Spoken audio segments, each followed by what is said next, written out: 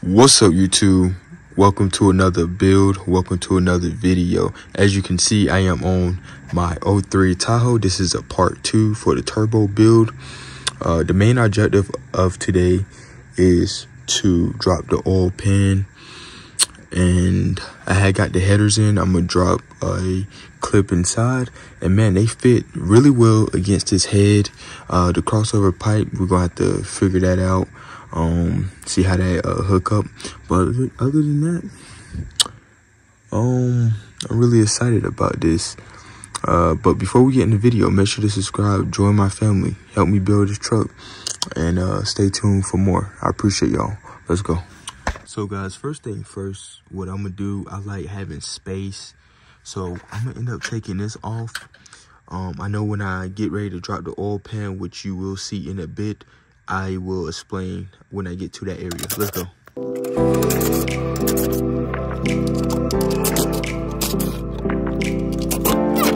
So guys, as you can see, we got plenty of room right here.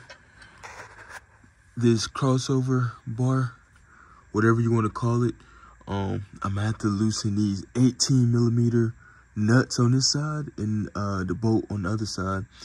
And we got 4 in total, 4 nuts and then 4 bolts.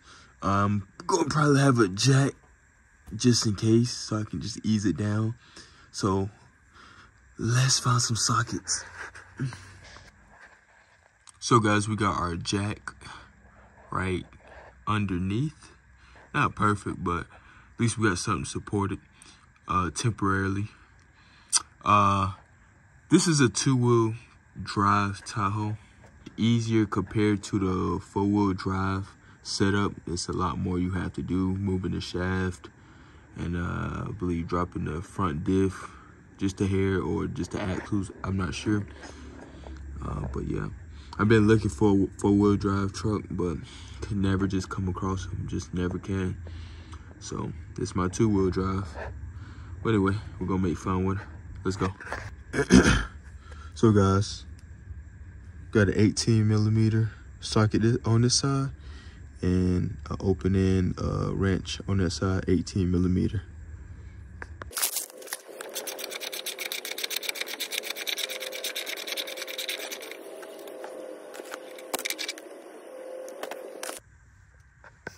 So boom guys, we got the cross beam out the way.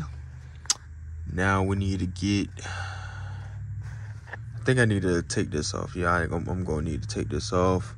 I believe we got I don't know if that's a 10 or whatever, but we got 1, 2, 3, 4. I wonder if we have to move these. Damn. We're gonna have to move some of this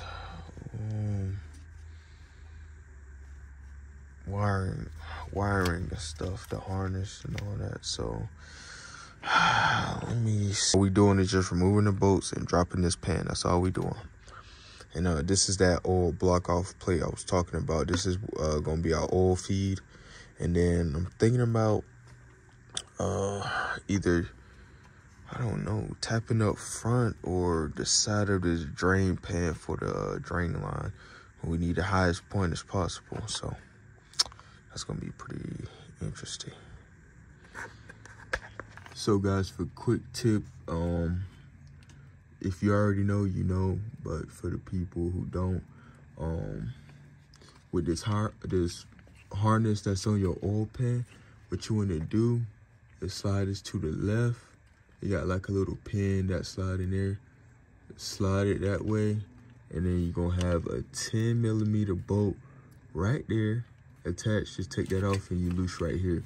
The only thing I need to get off is this oil sensor over here, and we need to get all these 10mm bolts off. So like I said, it's not hard, self-explanatory.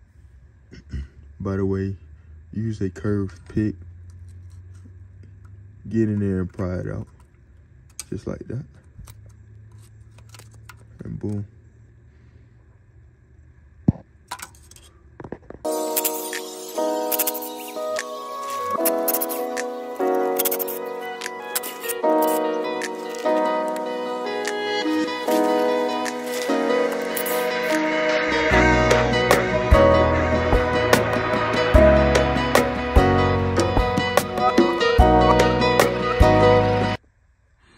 guys, it's about 11 p.m.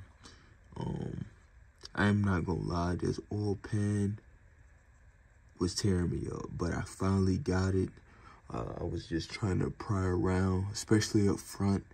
I used a flat behind screwdriver, but as you can see, the pan finna drop. But we're gonna get a closer look at the pan in a bit, so let's go. So guys, we finally got it off. I know for a fact this oil pickup tube, I'm gonna replace the O-ring, and I'm gonna just clean this bottom side up. But I'm gonna take this tray out probably tomorrow just to get another look at this thing here, and I'm gonna clean this whole pickup tube. I don't know, that's kind of metallic. Anyway, everything looked normal to me, but that was a pain in the ass getting that gasket off, I'm not gonna lie. Anyway, this inside here don't look too bad, to be honest. It don't look too bad. We're gonna clean all this up. Anyway, I hope you have a good night. Stay for part 3. I'm just tearing everything apart so I can have room and all that. With this oil pan, we need a drill and tap this out, and I need to get like a longer hose just to attach to the other end, and we need to do our drain fitting. And I don't know where I want to put that at. I thought about up front, but I'm not sure. It's gonna be, might put it on the side. But yeah, that's it guys. Y'all have a good night. See y'all, man.